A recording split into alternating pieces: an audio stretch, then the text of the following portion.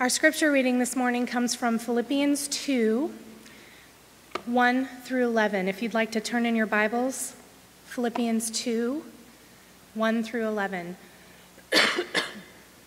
Excuse me, and I'll be reading from the New International Version. If you have any encouragement from being united with Christ, if any comfort from his love, if any fellowship with the Spirit, if any tenderness and compassion, then make my joy complete by being like-minded, having the same love, being one in spirit and purpose. Do nothing out of selfish ambition or vain conceit, but in humility consider others better than yourselves. Each of you should look not only to your own interests, but also to the interests of others.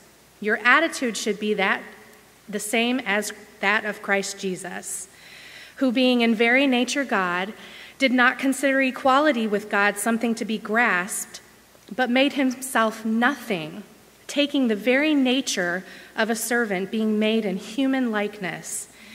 And being found in appearance as a man, he humbled himself and became obedient to death, even death on a cross.